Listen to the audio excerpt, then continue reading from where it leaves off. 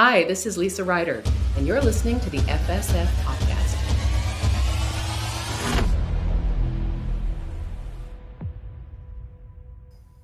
Hi, guys. Welcome to the FSF Podcast. I'm Tim. I'm your host. Of course, Kathleen over here is my co-host.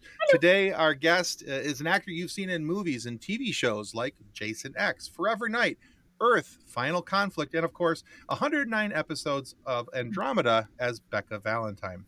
We are very excited and happy to welcome Lisa Ryder to the FSF Podcast. Welcome to the show, Lisa. Thank you. Yeah. So one of the things that we'd like to do, and we'll just jump right into the questions here, because we've got a few things we want to get to, and we've got some great questions from an Andromeda fan group for you towards the end of the show.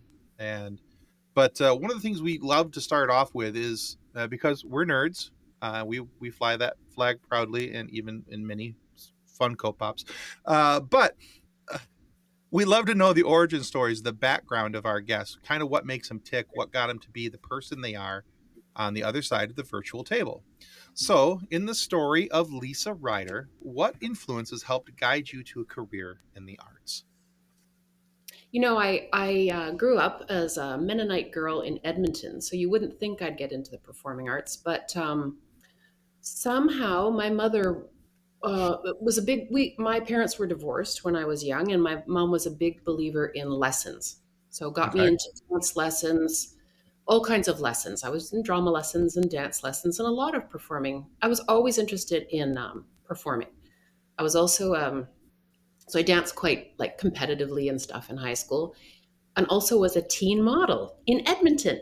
And at the time, I had this boyfriend who was a really talented choreographer. So he had a dance company that I was involved in. He would choreograph fashion shows at nightclubs, and the idea of performing was always was my way out of I guess Edmonton. It was a way to express myself, a way to connect with people. I just loved the performing, and I pursued modeling for a couple years as in Toronto and Germany and New York, and it was really not for me. It's just not for me. Anyway, so I enrolled in university, being completely lost and 19 years old, going, I don't know, I just need some stability. So I went into university, I got into the theater department, and that's where I learned more about theater, more about acting, got together with a bunch of people, we formed a company, got into writing and performing our own shows, and after that, it's like a hop, skip, and a jump to like get your agent and then go for TV, right? Right. That's how I got into. Okay. Yeah. So, other than your mother being open-minded and being willing to help, kind of get you into all those lessons and get you the training that you needed. So I often wonder this about people who, they say that their parents had such a nice driving role into what they were doing. But I also wonder, on the opposite side of that, was there a particular actress or actor, a movie, something where where something clicked one day and you go, I could do that. That might be fun. I have to say, no. I mean, I was a big fan of, being of the age that I'm a big fan of Footloose, Flashdance, all that. And that being dance related lit me up as a young person. But no, like I really didn't understand the being an actor in my early life until I got into theater. And then it was more like, I am only doing theater, and I'm only doing German theater, and I'm going to be a purist. And, Sure. So it was kind of, influences in Toronto theater were important to me in terms of, I guess, acting and performing. But it's only, as I grew up that I actually understood what acting, that the craft of it and the interest in that. All right, fair enough. So you mentioned when you were answering Tim's question, I have actually read it online as well, that not knowing that you were going to go into acting until you were at university in Toronto, that was when the acting bug sparked when it kicked you. So looking back at how you got to where you are, would you go back and give yourself advice now? Like, what would you say to your younger self at 19 in Toronto? It's so interesting because I have an 18-year-old who's in university right now and completely not getting it, like not getting, why am I here? And I'm like, that's kind of what your late teens, 20s is about, is exploring. So I don't think I would tell myself anything different.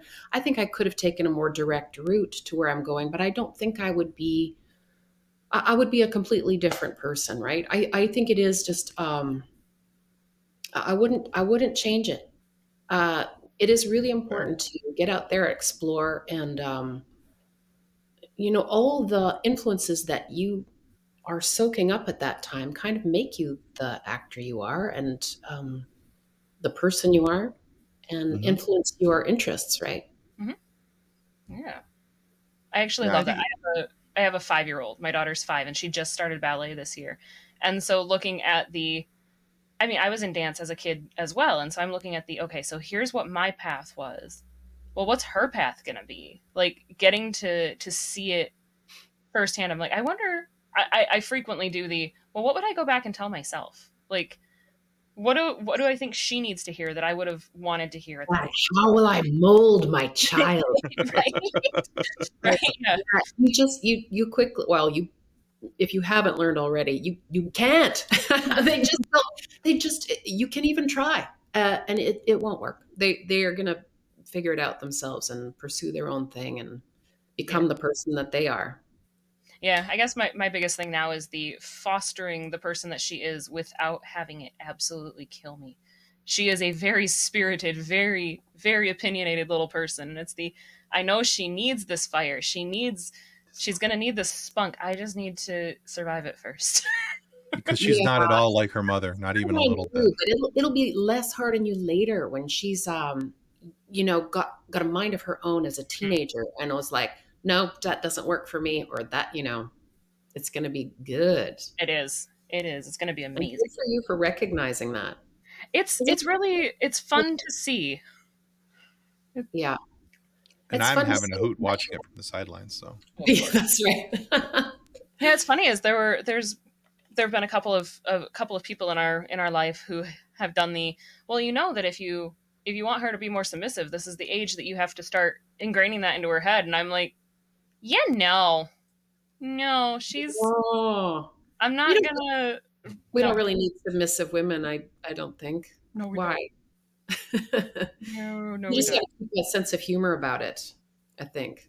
Yeah, no, it 'Cause was I'm like, yeah, my husband told me that one of his friends had done she's still young enough. You can change that attitude, and I'm like, no. negatory, good buddy. I don't think I could if I tried, even with her. why? Why do you want to take a perfectly good kid and then crush it? Just No. crush it. It's a difference when you're talking about maybe negative or destructive habits versus personality traits that are just who she is and what she is. Yeah.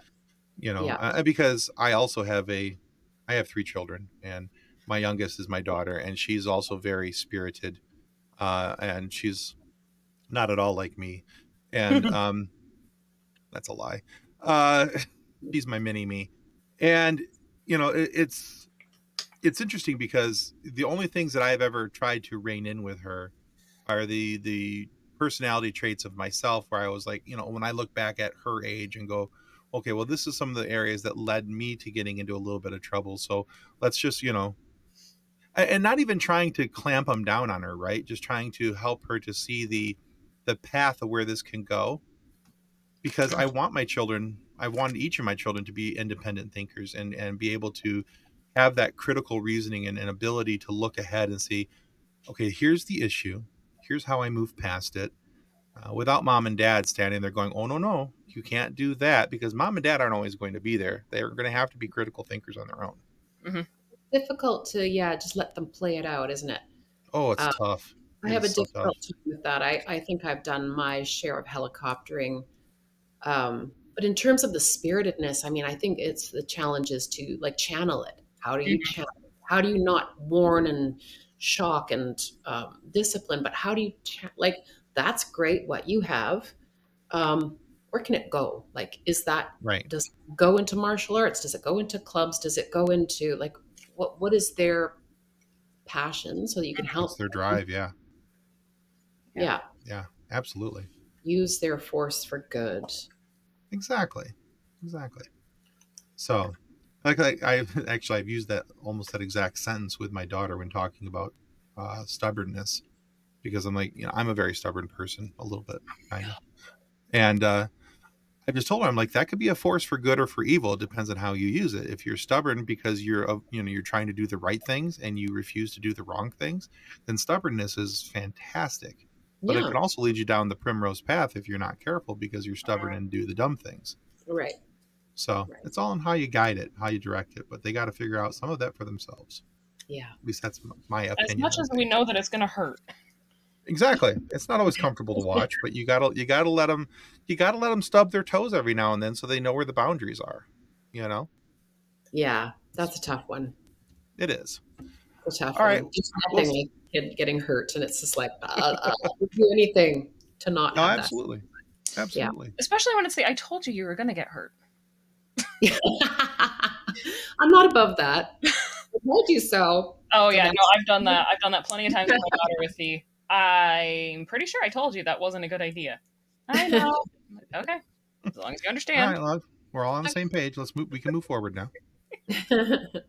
Well, let's segue from actual family to another type of family. So we've had an opportunity to speak with a few of your former Andromeda castmates. Mhm. We've spoken with Laura Bertram. We've had a chance to sit down with Gordon Wolvett and, of course, Lexa Doig.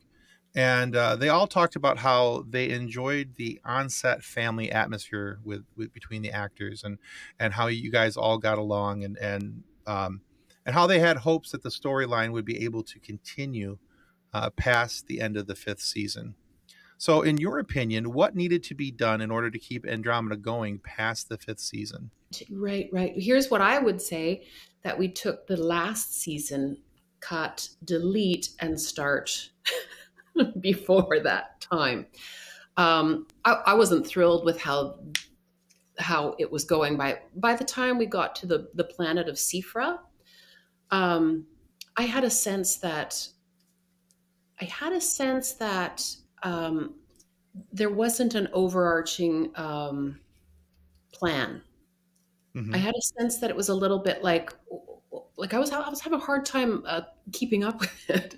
So in order to continue it, and I think that show had so much promise. A lot of When I potential. first auditioned for it and read the Bible that Robert had written, I was quite jazzed, and I think we all were. So many worlds and established planets, established orders, kind of arcs that were, going to unfold. Um, when Robert left, those ideas kind of were abandoned a little bit, and I would have loved to see how that world would have played out.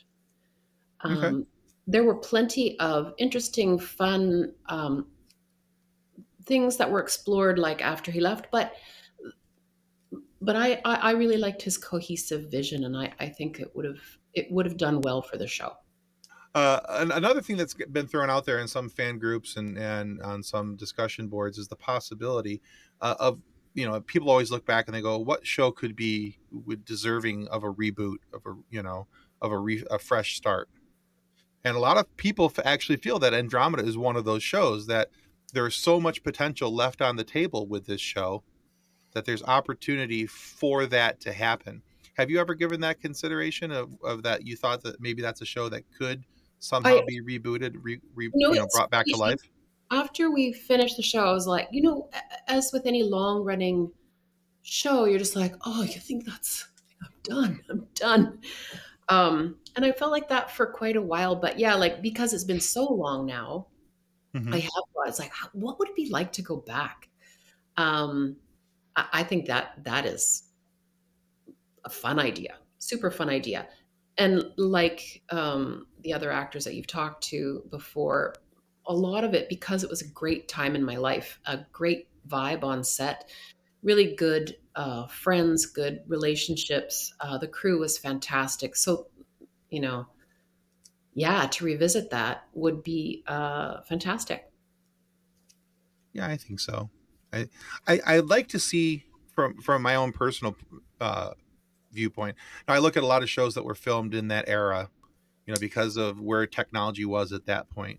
What could Yes. be done on set What now can be with done technology? now? I mean, I there were so know. many things that Andromeda was trying to accomplish that I think that they got it to, like, it needed to be here, and it was like, just it was just so close, but they were at their limits of their technology. It was not because of anything that they were doing that was bad, It but I was a think that time, they're and it still is a time of incredible growth in terms of yeah, that, in terms of yeah. special effects, and yeah, I'm yeah, I'd and be so it's so quickly getting curious. outdated, right? Like Yeah. we were, from the first to the fifth season, lots of changes and lots of Hmm. growth. So Yeah, yeah, absolutely. yeah, Yeah, I mean, yeah, because it's like watching, if you go back and watch, original Star Trek now, I mean, everything's, it seems kind of silly and campy, but then you watch like Strange New Worlds, and it's all modern tech and, CGI and graphics and all these different things. And I look at Andromeda in kind of the same vein. I'm like, it's still very good. It still holds up. It's a great show. But in the back of my mind, when I'm watching some of the scenes, I'm like, oh, I wonder what that would be like with modern capabilities, modern technologies, CGI, yeah, proper, some things properly done. Yeah, I think it'd be really cool. But yeah. I mean, like you said, though, I don't know. I've gone back and watched a few, and I now, with so much time going by, I appreciate the camp of it. Like, oh yeah, camp is great. I think even in the first episode, or first season for sure, the bubble, the bubble helmets, the pig aliens, the wolf aliens. I mean, at the time, we were all going, uh, like, this isn't as edgy as I thought. But like, actually looking back on it now, I find it quite delightful. Oh yeah, it's a great watch. It really is. It's and like you said, there's a little bit of camp to it, but then again, I love campy movies. Like, I'm a big fan of the movie Flash Gordon. From the late 70s, early 80s. Right. That's about as campy as can be, but it's still a fun watch. That, having some camp to something doesn't Yeah. take away from the enjoyment. Matter of Yeah. fact, at a certain point, I think it kind of adds enjoyment in. Yeah. Um, Yeah. so I think that's highly part of the fun of Andromeda at this point for me, is when we go back and watch it, is that you have to keep in mind the era in which it was recorded and it was filmed. And you also go, yeah, it was such a good show and was so much fun then. It's still fun now, and then it allows your brain to kind of do the what ifs and the wonderings, and what could be done. I do the same thing with Flash Gordon when I watch it. I was like, oh man, if they were to reboot this and recast this, who would be great? And I'll think about all the great CGI and what they could do with this, this world and that, and yeah. So Yeah, for sure. For sure. with the Magog and Andromeda still be Oh, made out of yak fur yes. Oh, and poor smelly. Paul in his yak fur suit, and that, yeah, they would have, yeah, in this day and age, they would have saved him a lot of sweat. And man, such a great actor, right? And it's just like, he started to kind of wither and melt every That episode poor of guy. here. Yeah. Yeah, Yeah, and that's a lot of fur. nowadays it would be an IKEA rug, not a yak suit.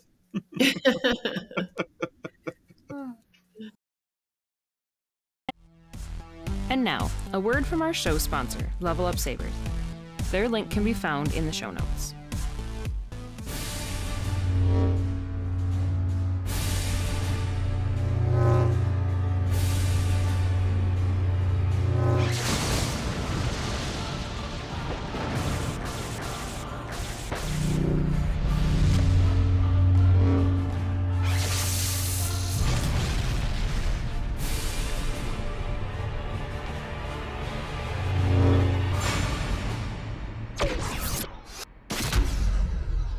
So, like Tim mentioned, we've gotten to speak to some of your former co-stars, and looking at your previous work and at Lexa's previous work, you guys were both in Jason X, And in Jason X, you play the AI bot and Lex is the human. But then in Andromeda, you guys have a bit of a role swap where you're the human and Lex is the AI bot. Did you guys ever discuss the irony of those situations of you guys kind of Yeah. role swapping? Yeah. And in fact, I think there were costume pieces that were consistent between one show and the other too. And we're like, this is crazy. Like I have the same boots as I, yeah, we thought that was kind of crazy. It was a crazy time. There was actually overlap between Jason X and Andromeda. And I think I went out to Vancouver to do Andromeda first before Alexa, or had a few days. Mm-hmm. Came back and reported to her, and I'm like, this is what it's like on set, and this is what you can expect. And then, like I think we were going back and forth a little bit. Oh, that's cool. Yeah. Was one of the roles easier for you to play? Was it easier to be the human or to be the AI? Or Well, I just adored being an AI. Like it was so much fun for me. And like I say, this is a little bit my background of performer. Mm-hmm. I like dress up. I like those. I like those kind of choices, like those big kind of, like being an android. Honest to God, the dress up of it, the bad wig, the fake chest, the action of it, like Mm-hmm. all that action sequence. I just adored it. At the beginning was more fun than Beka, because at the beginning I didn't know what to make of Beka and I was just trying to figure it out. Whereas with an AI, go, oh, that's what it is. I get what's happening here. With Beka, there was a certain amount of just trying to figure it out, during the first season. But as I settled in, as I was given storylines for Beka, Mm-hmm. those were super. I always and again with the Flash, like I love the white contacts. I love being addicted to that drug. I liked the heightened state. That's kind of my jam. I love it. Yeah. And I think a lot of people miss how much in, like, especially the first season of a show, how not only watching it are we getting to know the characters, but the actors are getting to know the characters too. And there's usually such a change from the way that a character is portrayed in the first season to the way that they're portrayed in later seasons. And I think that's a lot of the times that shorter run TV shows actually get robbed of that character build. And when you see it in a longer run TV show, you're like, oh, that's the full character. That makes more sense. Right. Yeah. Yeah. And then you go back and watch the first season again. And you're like, oh, wait a minute, where'd the rest of them go? Yeah. Yeah. It's fun. I mean, yeah, I agree. In that first season, I think we were all kind of, in a, yeah, it's all written for you in the Bible and stuff. But like when you're fleshing things out, I was told, Becca's a hard ass and she's a pirate and she's Hanna Solo. And that wasn't always reflected in the scripts I was given. Mm. So there was a lot of conversations with Robert. It's like, what do you mean by, you know what I mean? And sometimes you realize, right, they're working with archetypes at the beginning. Mm-hmm. And then they flesh it out when they see what you're doing. You're altering what you're doing. Like it is collaborative. Yeah. In essence, at some point, I remember them saying, like the intention was always for Dylan and Beka to have this tension. And I think, I don't know, halfway through the first, and they would do things like, take my clothes off and have me coming out of the shower and bumping into Dylan, like trying to stage this chemistry. And at some point, one of the executives was like, you guys, that's not going to happen. I'm like, yeah. And then it became just because of the chemistry that I naturally had with Keith Cobb. So like, hey, I see this happening on set. Like, so then they pursued that storyline. It's they're watching what we're doing. We're trying to, we're paying attention to the clues that they're giving us, but it's not a play. It's not written in stone. And then you get mine the clues and then it's there for you. It is ongoing and it is a conversation. I love that. Well, that's cool too. It's neat. So two things about that. Number one, I love the fact that you called Beka Hanna Solo, and that actually makes a whole lot of sense in my brain. It really actually does. Not to mention, I'm a huge Star Wars fan, and Han Solo is my favorite character of all time. So as soon as you said that, it was like light bulb went off. I was like, oh, Wait a minute. I get that reference. That totally makes sense. Okay, we can go with this. But the other thing I like about what you just said is I like the fact that the writers for the show were paying enough attention that they did not force something, because as you know, as an audience member, we can tell when something's getting, you know, pigeonholed in, and there's, well, that character relationship really doesn't work, but here we go, we're doing it anyway. Robin, you know, and so Cosby. What did you yes, say? Robin and Ted in How I Met Your Mother. Yes, Okay. that's a very that's a I mean, speaking of a pigeonhole. that was the beauty of Robert Hewitt Wolf being in Vancouver on the set, always, like he was there. Yeah, it was, and I guess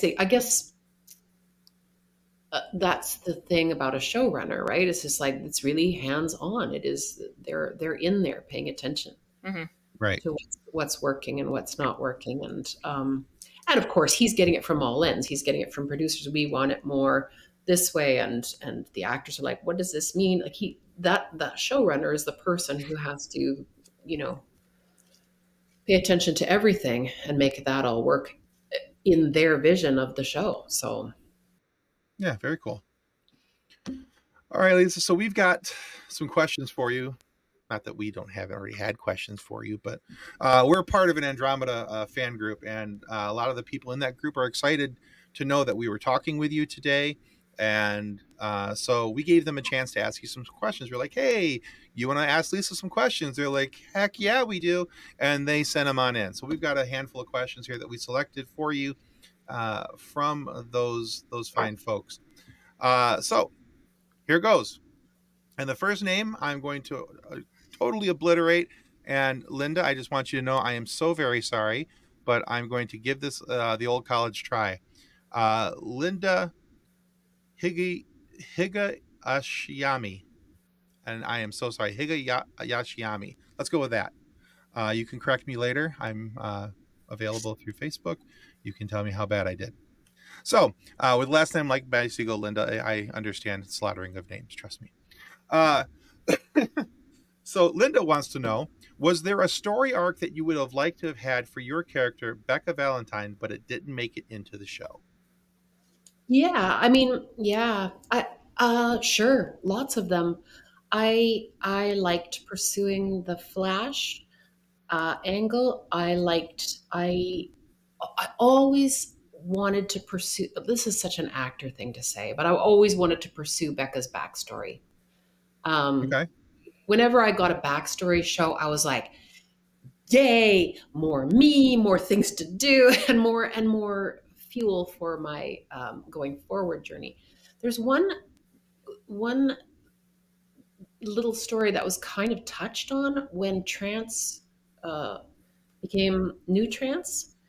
There was Becca showed up from the alternative reality, and who had red hair, and she was a bit of a cyborg at that point, and that was like I think 10 seconds on screen, and I really would have loved to pursue that alternate reality line. Anything like that, I love. I would love. That would be fun. Okay. Very good. More of the alternate reality, that would be. I love alternate realities. I would have liked to spend more time in that. You know what I mean? Mm-hmm, definitely. Yeah. So Thomas Bivens asked, what was your first thought when you entered the Maru set? Was there anything that you wanted to add to it? I was totally, I loved the Maru set much more than the Andromeda set, because just the way the both sets are, when you walked into the Maru set, you were walking into an actual ship. Like it had sides, a back, a front, like it was just very immersive, right? Whereas the Andromeda set was, it's like the nose was all, it was like a stage more. So just for the actors, it just felt like I was really in a ship, and I loved it. I loved that it was rusted and clunky, and I loved the bunk beds. What do I don't want to add to it? I mean, it was pretty great. They had a kitchen. We had, yeah. No, I love that set a lot. That's cool. I never would have thought about the difference between the way the sets were set up like that. That's cool. That the Yeah. It's well because the Andromeda was so large, right? Like this whole like the whole front part was missing. That was just the studio. And then we were mostly like it was kind of like a proscenium almost, like a stage. Whereas the Maru, yes, you'd get the whole crew in the Maru with you, like in their corner with the, the camera, and the there it's all crowded and it was sometimes they take the nose cone off and then, you know. All right, let's see. Chris Pate asks, what was it like meeting John Delancey? Did he have any Star Trek behind the scenes stories for you guys? I do not remember any I guess I was a fan, and I was a little intimidated by him because I was a fan of him, and I didn't want to be like this raving. Can you tell me? I felt a bit. I don't know. I really loved his work. I loved working with him. I don't think I asked for stories, and I don't think he held forth with stories either. He was, working on scenes with me, and so I'm sorry to say, it's probably a disappointing answer, but I don't think I got stories. But working with him was a joy. He is so good and such a pro, and great Uncle Sid. That's fair. I think these guys understand that this, we're trying to tap into memories from, a couple years back. So recesses of my, yeah. As I always tell people, I'm like, I don't remember what I had lunch for yesterday. I've slept since then. So, we're asking you to go back years. So, yeah. I feel like I would be in the same boat though with John Delancey, that I would just be like, I would be such hi, right. Hi. I don't know how to word anymore. You want to come do a scene with me? And plus, I had to be kind of strong enough to stand up to him, challenge him, rebel against him, and I frankly was like, yeah, intimidated. So I was trying to keep a cool front, I think. I think that's a fair response, especially when you're talking about being a fan of somebody's. We've had people on the show who I'm a big fan of, and it takes everything just to like, I'm okay. I can do this. I will be a professional. I won't. I am person ask questions you. Right? Exactly. Yeah. Oh gosh, we have the opportunity coming up to talk to Jonathan Frakes, and that's going to be me. I'm going to be like, nope. Oh yeah. Yeah. She's gonna be a blubbery mess, and I can't wait. Totally forgotten everything. Over to Tim, because yeah. I'm just gonna be sitting here like, oh boy. I giggle. He asks, "Go do thing." Yep. Man. Yeah. Oh goodness.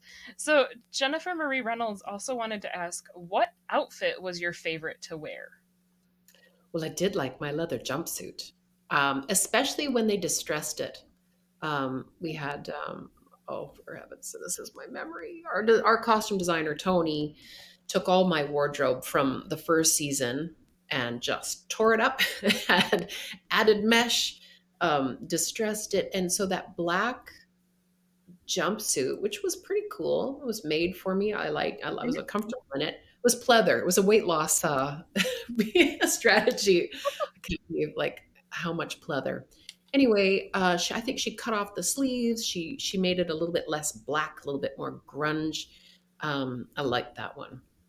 With belts, quite butch. I liked it a lot. All right.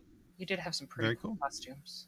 I really, yeah. I'm looking at the Google pictures, and I'm like, oh man, I forgot how cool some of your outfits were. I know, really cool.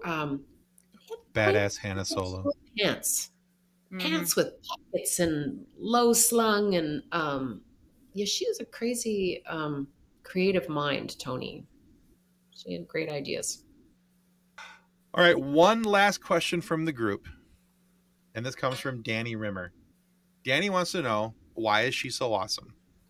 Let's see. Why is she so awesome? Is Beka awesome? Or is I Lisa? think he means I think he means Lisa, but we can go with both. Well, that's very sweet. Very sweet to hear. I don't know. I don't know. It's an impossible question to answer. She just is. She just is. Oh. But why is Becca so awesome? I mean, Becca. Well, I thought Becca was awesome because Becca was like um, a rebel, like an orphaned rebel from a tough circumstance and a survivor. And I dug that about her. A little bit of a criminal, a little bit of a heart of gold. I thought she was awesome. Hanna Solo. I will never see her as Hanna Solo anymore. My brain literally went. Susie said that. So Lisa, we like to end our show with a silly question because some of our other questions are obviously so serious that we feel that we need to just throw an extra silly one out there at the end. And this was actually a question I had come up with a while ago, again, because I have a 5-year-old. And it's one of those things that as an adult, nobody asks you, nobody seems to care anymore, and I think that that's awful. So Lisa, what is your favorite dinosaur? I have to go for like T-Rex. I mean, because of cuteness, because of like the little, because of this, just because of this. They're little, yeah. They're Probably a little. pedestrian answer. You probably wish I would have said something obscure, but really, this is so cute. So cute. It is. It is. And it's so funny is I've always been a fan of the T-Rex as well. And then especially like watching Jurassic Park, and they seem so scary in Jurassic Park. And then as they've done more research on dinosaurs and realizing the more and more that they're built like birds, Yeah. that it's more likely that a T-Rex wasn't roaring at you but honking at you like a goose. Yeah. And I'm like, the little arms and the goose honk. And that's cute as well. Tim's I like, mean, oh boy. But speaking of that, like, aren't the velociraptors completely not what they're portrayed to be as well? Aren't they? Yeah, like, Velociraptors are like turkey sized. Yeah, they're about the size, a third of the size of the mind of that we see them. Yeah. So the ones that they portray, they're more like the Deinonychus is the way that they're shown, but Deinonychus is not as much fun to say as Velociraptor. We'll have to look that up later. I only know that one because Deinonychus is my husband's favorite. And they're the ones that are the bigger raptor size. But also a friend of the show's has a beautiful rant about velociraptors and the fact that they get too much credit for being turkey sized, and then they get basketball teams named after them, and it's like, yep. That's right. Yep. But again, I mean, the Ben Franklin that wanted the U.S. bird to be the turkey, so I guess it only makes sense. Yeah, the noble turkey, the noble turkey that will literally drown in the rain. I know, the noble, delicious turkey. I have a friend who periodically will send me. She's so crazy. She's from the country and she's obsessed with wild turkeys. So every time, and I think she's ridiculous because she will always videotape her hunting for the wild turkeys. So now she hunts for wild turkeys, not hunts them, but she's always in pursuit of them. She'll videotape wild turkeys in the wild and send them to me for my benefit because I think she is completely. It's mostly just my friend, just the sound of crunch, crunch, crunch. I think in the distance, if you can just peer through the tree, that's a lot of that and very few wild turkey actual sightings. Love that so much. It's ridiculous. I love that. I'll let her try a Steve Irwin voice and see if it comes out any better. Turkey, there's a turkey over there. See, my only real complaint about wild turkeys is how dumb they are. Like, they're so they are the epitome of bird brain. Like, I was driving home from my mom's house, and my mom just jokingly had done the watch out for turkeys, and I'm like, oh yeah, sure, whatever. 20 minutes from my mom's house, I hit a freaking turkey because it was walking around along the side of the road. I moved over to give it space. That apparently startled it more, and it flew into my van. Yeah. Well, that's on him. It was. It was. That's not on you, Kathleen. So then I called That's my actually on mom the with van. the, seriously?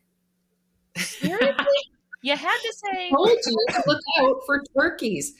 I mean, that's on them for not evolving properly. So right? When the bird, like I said, when the bird is so dumb that they will literally drown in the rain. Yeah. They're special creatures. You know what you could do, Lisa, is you could repay her by taking a bottle of wild turkey and putting that out in the woods, and then you could be like, I'm hunting wild turkey, and then have it show up, and then you could be like, but there's an alternate style of turkey. This one's the wilder turkey. And could it be like a wild turkey American honey? And then have that one, the honey flavored one, and you'd be like, right. I'm finding all the turkeys today. The thought. Be very, very quiet. I'm drinking wild turkey. I'm drinking wild turkey. I'm drinking Exactly. Oh, boy. Oh, goodness. Oh, Lisa, we have enjoyed our conversation so much with you today. Where can our viewers and our listeners go to find out more about you and your work? Gosh, I don't know. I'm out there. The most recent thing I've done is a TV show called From, which is available on Paramount Plus. Paramount Plus, yeah.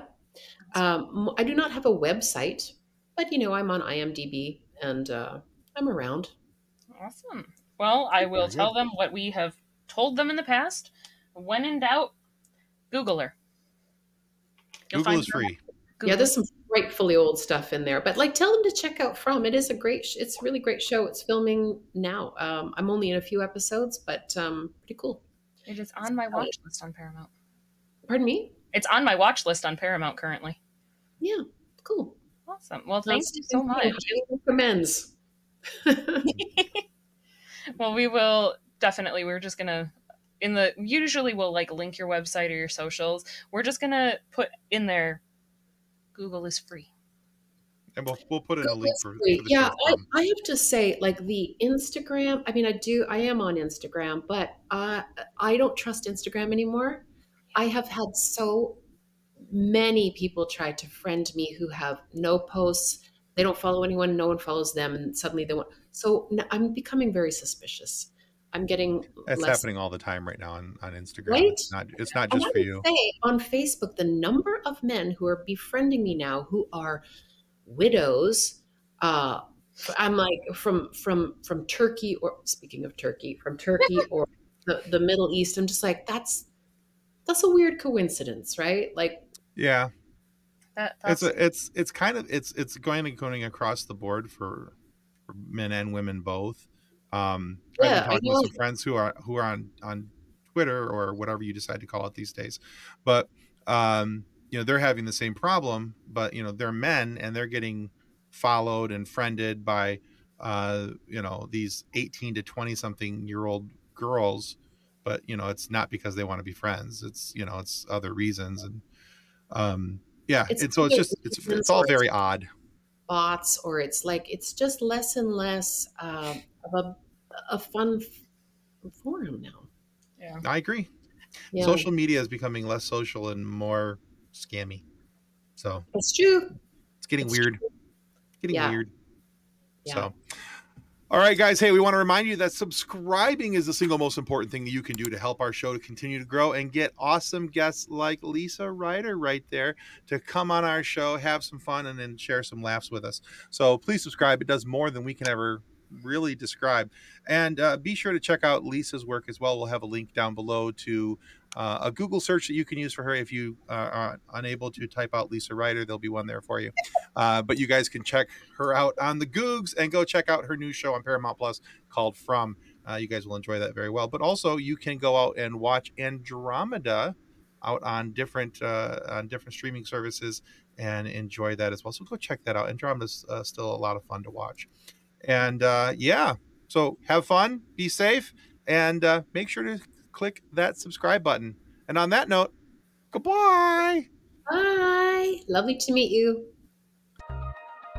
Copyright 2024 FSF PopCast. reference to any specific product or entity mentioned on this podcast does not constitute an endorsement or recommendation by FSF PopCast. The views expressed by guests are their own, and their appearance on the program does not imply an endorsement of them or any entity they represent. If you have any questions about this disclaimer, please contact us via email at info@fsfpopcast.com.